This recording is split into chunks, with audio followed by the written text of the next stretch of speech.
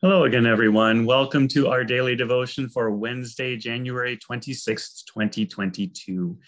Thank you so much for spending this time with me in God's Word today, as together we grow in our faith and in our knowledge of Jesus Christ as our Savior.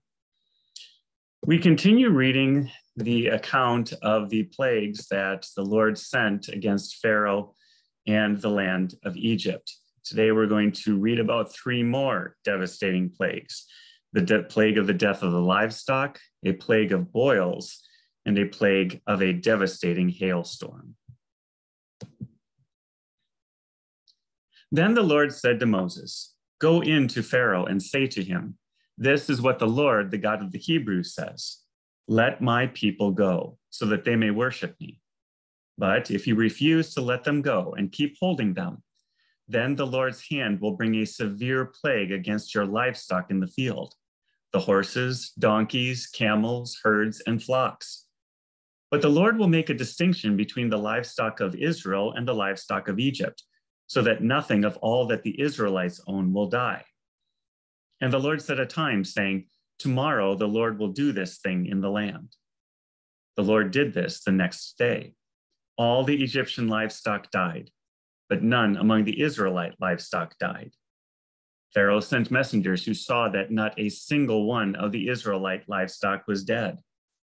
But Pharaoh's heart was hard, and he did not let the people go.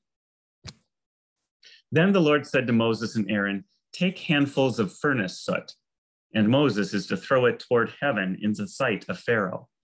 It will become fine dust over the entire land of Egypt. It will become festering boils on people and animals throughout the land of Egypt.' So they took furnace soot and stood before Pharaoh. Moses threw it toward heaven, and it became festering boils on people and animals. The magicians could not stand before Moses because of the boils, for the boils were on the magicians as well as on all the Egyptians.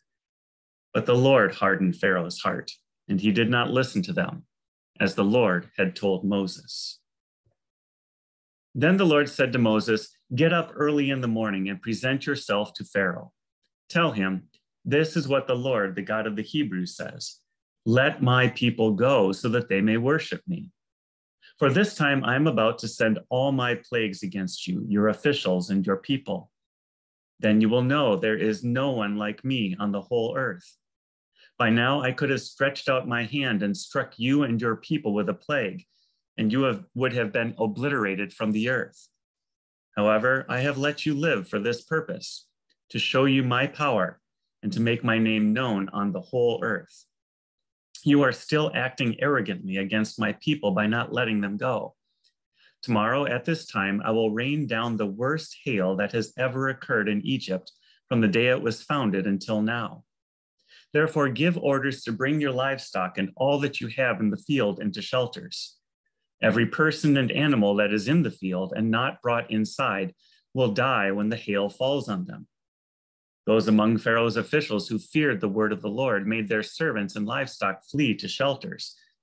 But those who didn't take to heart the Lord's word left their servants and livestock in the field. Then the Lord said to Moses, 'Stretch out your hand toward heaven, and let there be hail throughout the land of Egypt, on people and animals and every plant of the field in the land of Egypt.'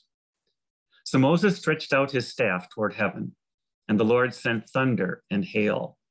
Lightning struck the land, and the Lord rained hail on the land of Egypt.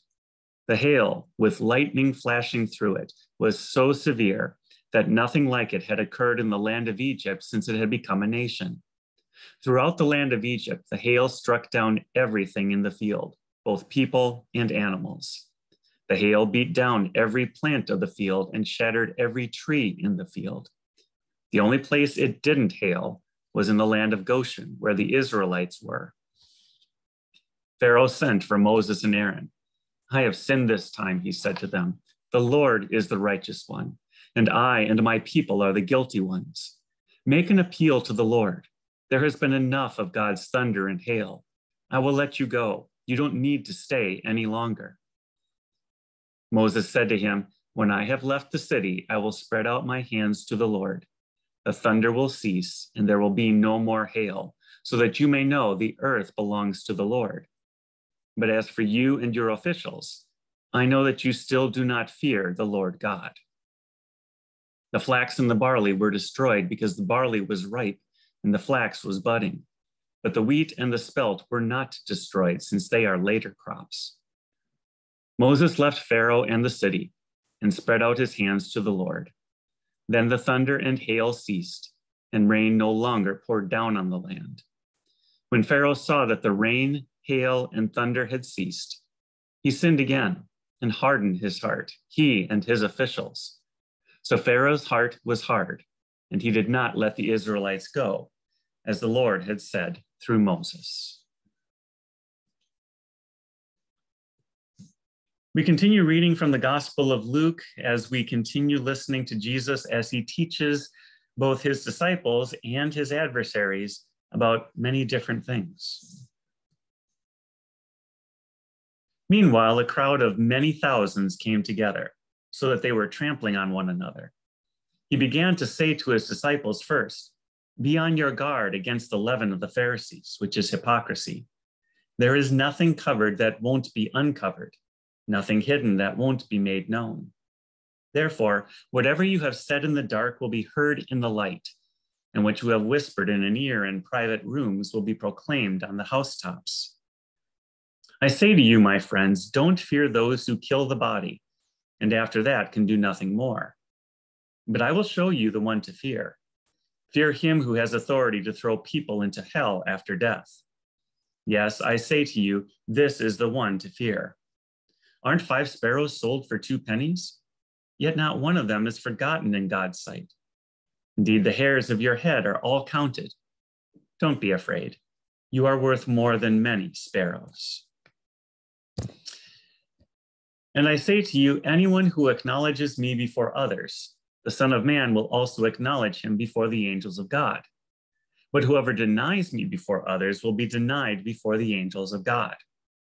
Anyone who speaks a word against the Son of Man will be forgiven, but the one who blasphemes against the Holy Spirit will not be forgiven.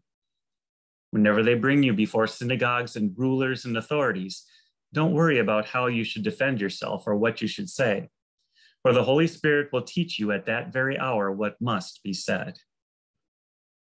Someone from the crowd said to him, "Teacher, tell my brother to divide the inheritance with me." "Friend," he said to him, "who appointed me a judge or an arbitrator over you?"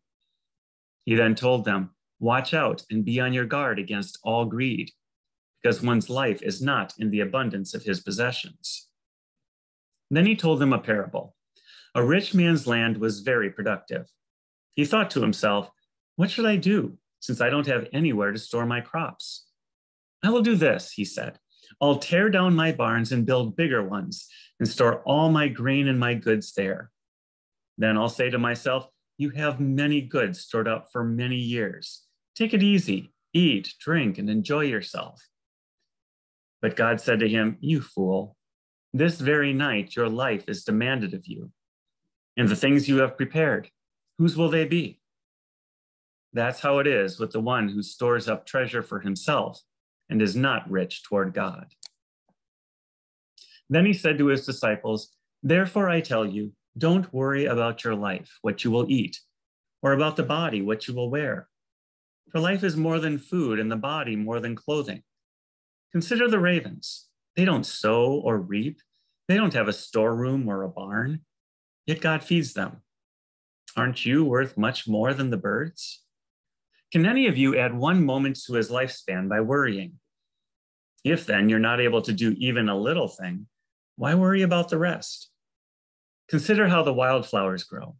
They don't labor or spin thread, yet I tell you, not even Solomon in all his splendor was adorned like one of these.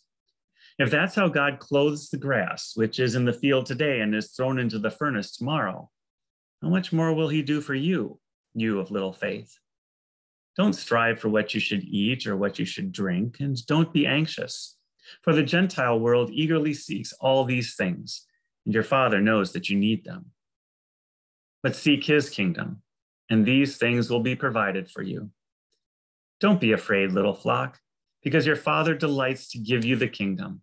Sell your possessions and give to the poor. Make money bags for yourselves that won't grow old, an inexhaustible treasure in heaven, where no thief comes near and no moth destroys. For where your treasure is, there your heart will be also. Be ready for service and have your lamps lit. You are to be like people waiting for their master to return from the wedding banquet, so that when he comes and knocks, they can open the door for him at once. Blessed will be those servants the master finds alert when he comes. Truly, I tell you, he will get ready, have them recline at the table, then come and serve them. If he comes in the middle of the night or even near dawn and finds them alert, blessed are those servants. But know this, if the homeowner had known at what hour the thief was coming, he would not have let his house be broken into. You also be ready, because the Son of Man is coming at an hour you do not expect. Lord, Peter asked, are you telling this parable to us or to everyone? The Lord said, who then is the faithful and sensible manager his master will put in charge of his household servants to give them their allotted food at the proper time? Blessed is that servant whom the master finds doing his job when he comes. Truly, I tell you, he will put him in charge of all his possessions. But if that servant says in his heart, my master is delaying his coming, and starts to beat the male and female servants and to eat and to drink and get drunk, that servant's master will come on a day he does not expect him, and at an hour he does not know. He will cut him to pieces and assign him a place with the unfaithful. And that servant who knew his master's will and didn't prepare himself or do it will be severely beaten. But the one who did not know and did what deserved punishment will receive a light beating. From everyone who has been given much, much will be required. And from the one who has been entrusted with much, even more will be expected. I came to bring fire on the earth. Now I wish it were already set ablaze. But I have a baptism to undergo, and how it consumes me until it is finished. Do you think that I came here to bring peace on the earth? No, I tell you, but rather division. From now on, 5 in one household will be divided, 3 against 2, and 2 against 3.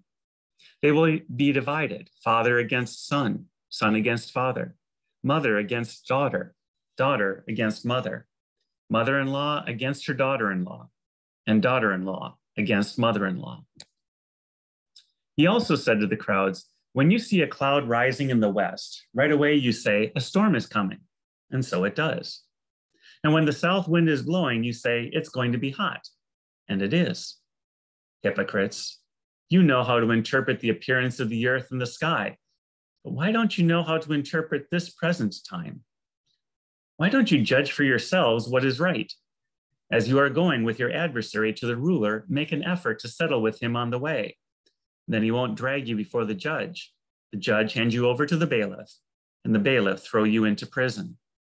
I tell you, you will never get out of there until you have paid the last penny. And the Lord bless you and keep you. The Lord make his face shine on you and be gracious to you. The Lord look upon you with his favor and give you peace. Amen. Thank you so much for spending this time with me in God's word today. May the Lord richly bless your day. And I look forward to seeing you again tomorrow.